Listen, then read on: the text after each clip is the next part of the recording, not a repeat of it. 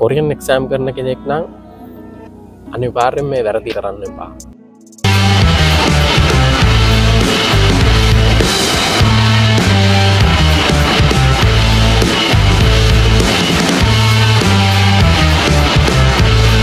සාදරයෙන් පිළිගන්න ඔයාලා හැම කෙනෙක්ම මගේ YouTube channel එකට.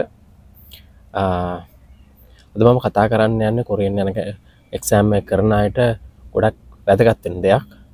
ඒක මොකද එක්සෑම් එක කරලා කොරියාවට යනකම්ම ඔයා දැනගෙන ඉන්න ඕන දෙයක්. අපි බලමු මොකක්ද කියලා. සම්පූර්ණ වීඩියෝ එක බලලා කමෙන්ට් එකක් දාන්න මොකක්ද ඔයාලා දැනුනේ කියලා. මතක ඇතුව මාව subscribe කරන්නත් අමතක කරන්න එපා. like කරන්න, comment කරන්න. ඔයාලා වීඩියෝ එක සම්පූර්ණ ඉවරනකම් බලන්න. මුලින්ම කියන්න ඕන මම කොරියන් එක්සෑම් එක කරන්න පටන් ගත්තේ 2015.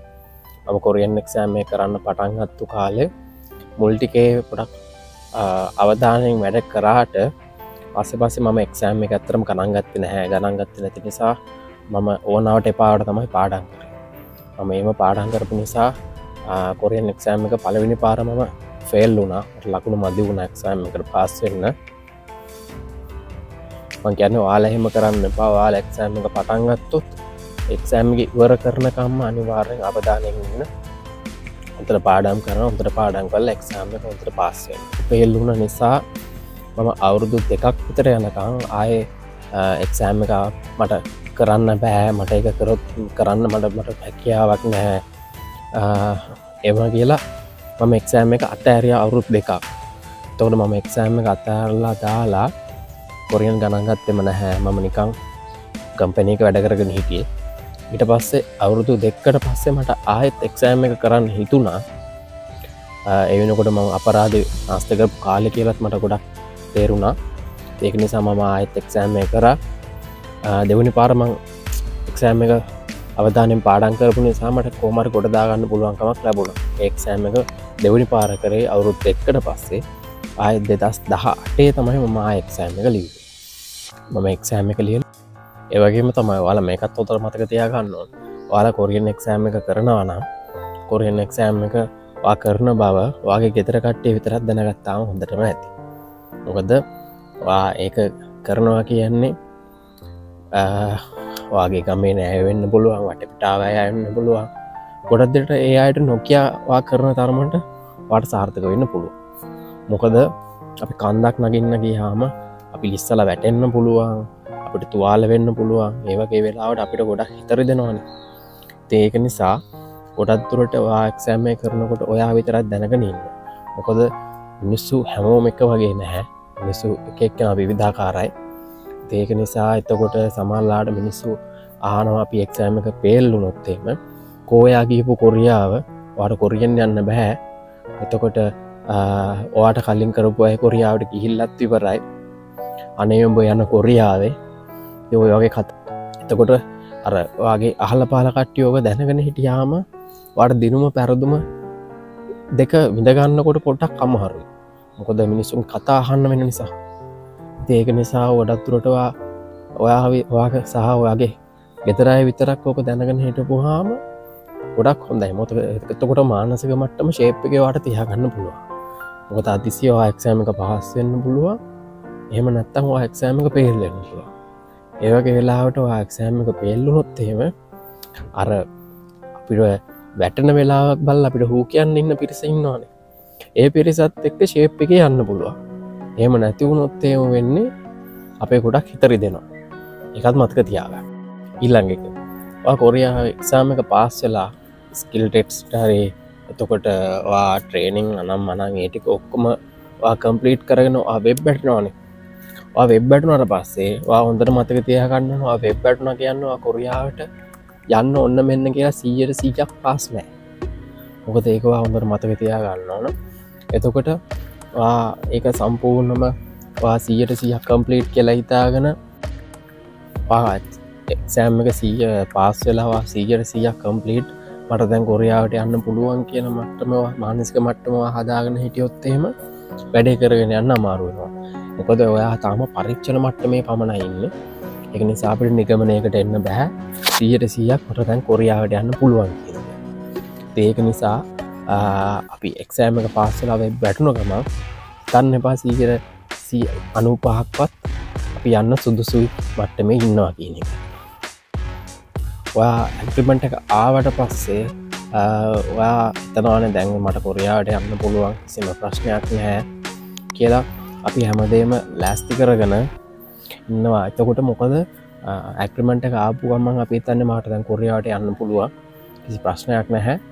අපි එහෙම කියලා ඉවරලා අපි කර කර ඉන්න ජොබ් එක මොන තරාතිරම ජොබ් එකක් කරත් අපි සාමාන්‍ය ෆ්‍රීවිල් එකක් පැත්තත් අඩු කර රජයේ රැකියාවක් කරත් පුද්ගලිකංශ රැකියාවක් කරත් මොන තරාතිරම රැකියාවක් කරත් කිසිම වෙලාවක වා 95%ක්වත් මේක සාර්ථක වෙනකම් ජොබ් එක නම් නැති කරගන්න එපා. මොකද මමත් ඒ මෝඩ වැඩේ කරගෙන ඉවරලා මට ඇග්‍රීමන්ට් එක පළවෙනි ඇග්‍රීමන්ට් එක ආවට පස්සේ මම මගේ ජොබ් එක මාස 2කට කලින් නතර වුණා. ඇග්‍රීමන්ට් එක ඇවිල්ලා මාසයක් වගේ යනකොට මම ජොබ් එකෙන් නතර වුණා. ඒ වගේම එතකොට මට කියන්න ඕන මට කොරියාවට එන්න පළවෙනි පාර ඇග්‍රීමන්ට් එක ආවට පස්සේ ෆ්ලයිට් එකට මැසේජ් එකත් ඇවිල්ලා යන්න ඔන්න මෙන්න කියලා දවස් 6ක් තියෙනකොට මගේ ඇග්‍රීමන්ට් එක කැන්සල් වුණා. එතකොට මම ඊට කලින් ජොබ් එකක් නැති කරගෙන සම්පූර්ණ වෙලා ඉවරයි. මොකද ඒක ලොකු අපරාධයක්. එහෙම කරගන්න එපා ඔයාලා. ඊළඟ තමයි හොඳ මේක. දැන් අපි කොරියන් ඇග්‍රීමන්ට් එක ඇවිල්ලා සම්පූර්ණ හැමදේම ලෑස්ති කරගෙන එතකොට සාමාන්‍ය ඇවිල්ලා සාමාන්‍ය උපරිම මාස දැන් මට රන් එන්න සාමාන්‍ය ඇග්‍රීමන්ට් එක ඇවිල්ලත් මාස 2ක් 3ක් විතර ගියා. මොකද ඉතුරු වැඩ ටික සම්පූර්ණ කම්ප්ලීට් කරගන්න. එතකොට ඇග්‍රීමන්ට් එක ආවෝ දවසේ ඉඳලා මම උනත් කල්පනා කරපු දෙයක් තමයි කොරියාවට යන්න ලක්ෂ 6ක් 7ක් යනවා. ඒක නිසා මම සල්ලි හොයාගන්න ඕනේ කියන මයින්ඩ් එක අපේ ඔළුවට අක්කාලා වැඩ කරනවා. එතකොට අපි කරන්නේ මොකද්ද? එක්කෝ ගාව තියෙන වාහනයක් වෙන්න පුළුවන්, බයික් එකක්, ට්‍රේවිල් එකක් වෙන්න පුළුවන්. ඒ දෙකට අක්කාලා විකුණලා ඉවරලා සල්ලි ටික හදා ගන්නවා. එහෙම නැත්නම් අම්මගේ වයිෆ්ගේ හරි කාගේ හරි කොයාගේ වෙන්න පුළුවන්. තියෙන රත්තරන් බට් ටික ටක් ගාලා ගිහිල්ලා බැංකුවේ උගස් කරලා ඉවරලා සල්ලි ටික ලෑස්ති කරගෙන පොතේ දාගෙන තියාගෙන ඉන්න. මොකද මම කියන්නේ ඒ වගේ මෝඩ වැඩ කරන්න එපා. කොරියාවට එන්න 95%ක්වත් ඔයාගේ වැඩේ සාර්ථක වෙනකම් ඔයා මේ දේවල් ලෑස්ති කරගන්න එපා. මොකද මම කරපු මෝඩ වැඩක් තමයි මට ඇග්‍රීමන්ට් එක ආවට පස්සේ මම සම්පූර්ණ කොරියන් වැඩේ ඇත්තටම අවිනිශ්චිතයි. ෆ්ලයිට් එකට නගිනකම් අවිනිශ්චිතයි. මොකද මම ওই ටික මට ඇග්‍රීමන්ට් එක ආවට පස්සේ මාසයක් වගේ ඇතුළත මම ලෑස්තියට ගත්තා. අරයන් රෙදි ටික ලෑස්ති කරගත්තා. සල්ලි ටික හොයාගත්තා. වයිෆ්ගේ රත්තරන් බට් ටික බැංකුවේ තියලා වෙලා සල්ලි හොයාගත්තා. එහෙම නැත්නම් අපි පොලියට ගන්නවා. මමත් පොලියට ගත්තා. මම පොලියට ගෙන සල්ලි ටික ලෑස්ති කරගත්තා. එතකොට ඒ වගේ දේවල් වලින් වෙන්නේ ඔයාට ඔයා ගාව තියෙන දේවල්ම නැති වෙනවා. මොකද මටත් එහෙම තමයි වුනේ. මොකද මට යන්න දවස් 6ක් වගේ තියෙනකොට මගේ ෆ්ලයිට් එක කැන්සල් වුණා.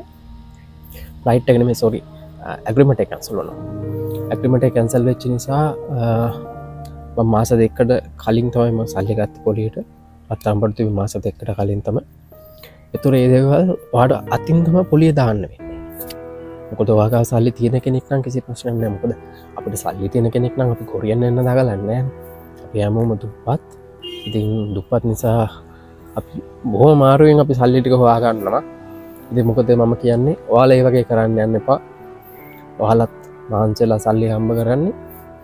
ඉතින් ඒක නිසා ඇග්‍රීමන්ට් එක ආපු ගමන් සල්ලි වන්න ලෑස්ති වෙන්න එපා. මොකද ඇග්‍රීමන්ට් එක කැන්සල් වුණොත් එහෙම අතිසියාරි ඔයාට ඒ පාඩුව විඳ ගන්න වෙනවා. ඒක හොඳට මතක තියාගන්න. ඒ වගේම තමයි දැන් ඔයාලා පොලියට සල්ලි ගන්නවානේ. පොලියට සල්ලි අරගෙන රත්තරන් බඩු වලට පොලිය ගෙවන්න තියෙනවා. මොකද මාස 2ක් විතර වගේ හදිස්සියාරිව ඇග්‍රීමන්ට් එක මොනවා හරි ප්‍රශ්නයක් වෙලා ඔයාලට යන්න බැරි වුණොත් ඔයාලා ජොබ් එකක් නැති කරගෙන පොලියට සල්ලි අරගෙන රත්තරන් බඩුත් බැංකුවේ තියලා ගෙදර වියදම මොකද ඔයා බැඳපු නැති කෙනෙක් නම් කිසි ප්‍රශ්නයක් නැහැ. ගෙදර අම්මා තාත්තා කන්න බොන දේ. බැඳලා ඉන්න කෙනෙක් නම් ඔක ටිකක් අමාරු වෙන වැඩේ. මොකද ඔයා දරුවෙක් ඉන්නවනම් දරුවෝ ගැන බලන්න ඕන. වයිෆ්ට කන්න බොන්න දෙන්න ඕනේ. අම්මා තාත්තා ඉන්නවා. එයාලා සලකන්න ඕනේ. ඒ දේවල් කරන ගමන් ඔයා මේ කොරියන් යන්න දඟලන්නේ. ඒකෝ ඒ කරන ගමන් තමයි ඔයා සල්ලි රැස් කරගන්නේ. මොකද හදිසියාරි වාගේ ඇක්ටිමට කැන්සල් වෙලා ප්‍රශ්නයක් වුණොත් වාට ඒ දේවල් අතින් ගෙවන්න වෙනවා. ඒක නිසා ඒ වගේ දේවල් කරගන්න එපා. 95%ක්ම සාර්ථක වෙනකම් ඉවසීමෙන් බලාගෙන ඉන්න. ඔයාලා හොඳට පාඩම් කරලා කොරියන් එක්සෑම් එක පාස් වෙනවනේ. කොරියන් එක්සෑම් එක පාස් වුණාට පස්සේ අපි හිතන දෙයක් තමයි දැන් ආයෙ කිසිම ප්‍රශ්නයක් නැහැ. මට කොරියාවට යන්න පුළුවන්. දැන් මම ආයෙ පාඩම් කරන්න ඕනේ නැහැ. මට මොකද මතක තියාගන්න අවුමනාවක් නැහැ කියලා. අපි පාඩම් කරගෙන ආපු වැඩේ අත්‍තරම අතහැරලා දාන්න. ඒක කරන්න එපා. මොකද ඒක ලොකු අපරාධයක්. මොකද කොරියාවට ආවට පස්සේ අපිට එනකම් විතරක් නෙමෙයි අපි ආවට පස්සෙත් අපිට භාෂාව වුමනා වෙනවනේ. කොරියාව ඇතුළේ අපි වැඩ කරනකොට අපිට භාෂාව වුමනා වෙනවා. අපි ඇවිදිනකොට අපිට භාෂාව වුමනා වෙනවා. කොරියාව ඇතුළේ හැමදේම ඉතින් කොරියන් වලින්මනේ. මොකද ඉංග්‍රීසි භාවිතයක් වෙන්නේ නැහැ ඉතින් කොරියාව ඇතුළේ. ඒක නිසා ඔයාලා එනවනම් එන්න ලෑස්තිලා ඉන්නවා නම් භාෂාව අතරින් එපා. එක්සෑම් එකත් එක්ක දිගටම ඔයාලට එන්න පුළුවන් වෙනකම් ඔයාලට ඇවිල්ලත් ඔයාලට මේ දේ කරගෙන යන්න පුළුවන් දිගටම. ඒක නිසා භාෂාව කන්ටිනියු කරගෙන දිගටම එන්න. එතකොට ඔයාලට කිසි ප්‍රශ්නයක් නැහැ. මේට ආවට පස්සේ ඔයාලා භාෂාව දන්නවා. ඔයාලා දිගටම කරගෙන යන්න තියෙන්නේ. ඊළඟට ඔයාලට වීසා එක මාරු කරගන්න ඕන නම් වීසා එක මාරු කරගන්න පුළුවන්. ඔයාලට ඕමනා දෙයක් රැකියාව කරන ගමන් රැකියාව ස්ථානයේ ඉන්න කට්ටියත් එක්ක හොඳට කතා බහ කරලා ඔයාලට වැඩ දික් කරගන්න පුළුවන්. කිසි ප්‍රශ්නයක් නැහැ. ඒක නිසා භාෂාවත් අරින්න එපා. එක්සෑම් එක පාස් වුණත් දිගටම භාෂාව අල්ලගෙන ඉන්න. මොකද ඒක ඔයාලට ගොඩක් වැදගත් වෙයි ඉස්සරහට යන්න. කිසිම ප්‍රශ්නයක් නැහැ. එතකොට ඔයාලට හැමදේම ඔයාලට භාෂාව දන්න නිසා ඔයාලට ගනුදෙනු කරගන්න හරිම ලේසි. භාෂාව දිගටම අල්ලන් ඉන්න. එක්සෑම් එක පාස් වෙනකම් විතරක් නෙමෙයි. මොකද මම වුණත් භාෂාව අතෑරියා. මොකද මම 2018 එක්සෑම් එක පාස් වුණේ. එක්සෑම් එක පාස් වෙලා අවුරුදු 5ක් මම වෙබ් එකේ හිටියා. අවුරුදු 5ක් වෙබ් එකේ ඉඳලා මට අන්තිම අවස්ථාව තමයි ලැබුණේ කොරියාවට එන්න. එතකොට මම කරපු වැඩක් තමයි මම භාෂාව අතෑරියා. භාෂාව අතහැරපු නිසා මට ගොඩක් දුරට දැන් මොකද කොරියන් කියන එක අපේ ලැන්ග්වේජ් එකක් නෙමෙයිනේ. ඒක නිසා අපිට ඒක නම් මතකෙ හිටින අඩුයි. එතකොට මම කරපු දෙයක් තමයි ඒක අපිට මතක නැති නිසා මම මේක අතහැරලා දැම්මා. ඔයාලා එහෙම කරන්න එපා. අනිවාර්යයෙන්ම මතක තියාගන්න. මම ඔයාලට කියන්නේ හදිස්සි වෙලා එක්සෑම් එක ෆේල් වුණොත් එහෙම පළවෙනි පාර අපි ඔයාලා එක්සෑම් එක කරනවා. එක්සෑම් එක හදිස්සි හරි ඔයාලට පාස් වෙන්න පුළුවන්. මම කියන්නේ අපේ ලකුණු මට්ටමත් එක්ක හරි අවුලක් ගිහිල්ලා සමහරට ඔයා හිතනවා ලකුණකින් දෙකකින් ඔයා ෆේල් වෙන්න පුළුවන්. ඒ වගේ වෙලාවට ඔයා අතාරින්න එපා. පසුබට වෙන්න එපා. ඔයා ඊළඟ ළඟම තියෙන එක්සෑම් එකට අනිවාර්යෙන් ඔයා ලියන්න. මොකද ඔයත්කොට ඔයාට 99%ක්ම chance එක තියෙනවා ඔයාට පාස් වෙන්න. මොකද ඔයා සම්පූර්ණම භාෂාව දන්නවා. හැමදේම දන්නවා. ඒතර ඔයාට තියෙන්නේ තව ටිකක් හොඳට පාඩම් කරලා ඊළඟ ළඟම තියෙන එක්සෑම් එකට ඔයා පාස් එක්සෑම් එක ලියන්න. ඒතර ඔයාට අනිවාර්යයෙන්ම chance එකක් ගන්න පුළුවන්. මොකද මම කරපු මෝඩ වැඩේ අවුරුදු 2ක් මම අතෑරලා තිබ්බා. ඒ අතහැරලා තිබ්බ නිසා මට භාෂාව ඇත්තටම මග ඇරුණා. ඒක නිසා මට ඊළඟ පාර ලකුණු මට්ටමත් අඩු වුණා. මොකද මම 2018 ආපහු කරන්න පටන් ගත්තේ ආයෙත් අලුතෙන් ක්ලාස් එකකට ගිහිල්ලා. මොකද අර කලින් කරපු දේවල් මට මතක නැති නිසා මම ආයෙත් ක්ලාස් එකකට ගිහලා ආයෙ මුලින් ඉඳන් ඉගෙනගෙන තමයි මම දෙවෙනි පාර එක්සෑම් එක කරේ. මම කියන්නේ ඔයාලා එහෙම කරන්න එපා. ඔයාලා හොඳට පාඩම් ගන්න පළවෙනි පාර එක්සෑම් එක ඔයාලා හදිස්සියවත් ඔයාලා ෆේල් වුණොත් දෙවෙනි පාර ඔයාලා කරනවා නම් ළඟම තියෙන එක්සෑම් එක ලියන්න. ඔයාලට ක්ලාස් යන අවශ්‍යතාවයක් නැහැ. එතකොට හොඳට පාඩම් කරනවා ඔයාලට ඊළඟ පාර ලියන්න පුළුවන්. මොකද ඔයාලා හොඳට නොලෙජ් එකක් තියෙනවා.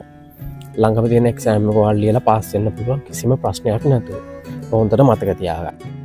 ඒ වගේම තමයි ඔයාලා එක්සෑම් එක එකපාරක් කරලා එක්සෑම් එක අතහැරලා දාපු අය ඕන තරම් ඉන්නවා අපේ ලංකාවේ. එයාලට මට කියන්න තියෙන්නේ අතාරින්න එපා. අනිවාර්යයෙන්ම කොරියාවට එන්න පුළුවන්. ඔයාලා එකපාරක් දෙපාරක් ෆේල් වෙන්න පුළුවන්. තුන්වෙනි පාර ඔයාලා කරොත් ඔයාලට අනිවාර්යෙන් එන්න පුළුවන්. මොකද අතාරින්න එපා. උත්සාහය තමයි වැදගත් වෙන්නේ. මොකද මම වුණත් හිතුවේ නෑ ඇත්තට මම අවුරුදු 5ක් වෙබ් එකේ හිටියා කොරෝනා ප්‍රශ්නෙත් එක්ක. ඉතින් ඒක නිසා කීයටත් හිතුවේ නෑ කොරියාවට එන්න පුළුවන් වෙයි කියලා. ඒකට අවුරුදු 5කට පස්සේ මට කොරියාවට එන්න chance එක හම්බුණා. ඒක නිසා මට ඔයාලට කියන්න තියෙන්නේ අතාරින්න එපා. උත්සාහ කරන්න. අනිවාර්යෙන් ඔයාලට දවසක උත්සාහය ප්‍රතිඵල හම්බෙයි. ඒක නිසා අතාරින්න එපා කොරියන් කියන එක කොහොම හරි එන්න. මොකද කොරියාවට ආවොත් ඔයාලට ගේමක් ගහගෙන ලංකාවට යන්න පුළුවන් කියන එක ඔයාලා අපි හැමෝම දන්න දෙයක්නේ. ඒක නිසා අතාරින්න එපා මම කියන්නේ. කොහොමද try කරන්න කොරියාවට එන්න. නම් ඔයාලට ජය වේවා. අපි ඊළඟ වීඩියෝ එකෙන් හම්බ වෙනකම් හැමෝටම බුත් සරණයි.